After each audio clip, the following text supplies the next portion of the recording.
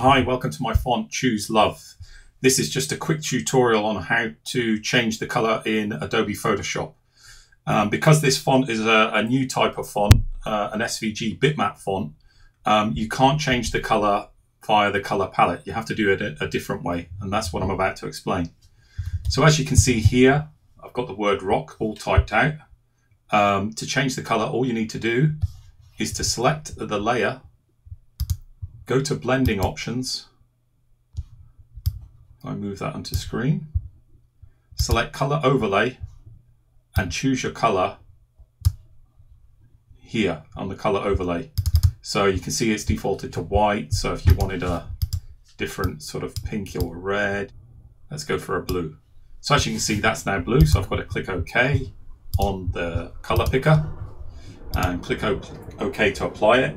And as you can see, I now have the color overlay effect applied here. Now, if you decide you want to change your mind, you can just double click and it comes into this. So this time, let's go for a dark color. Click OK, click OK.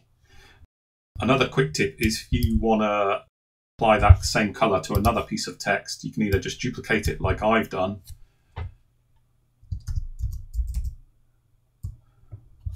or you can copy it. So if I go into this color overlay on the word roll and make that white,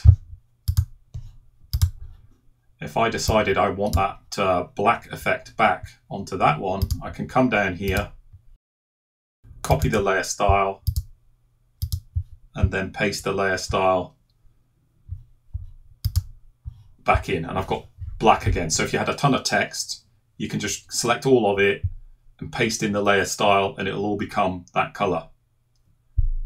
I hope you find that helpful, and I'll see you later. Bye.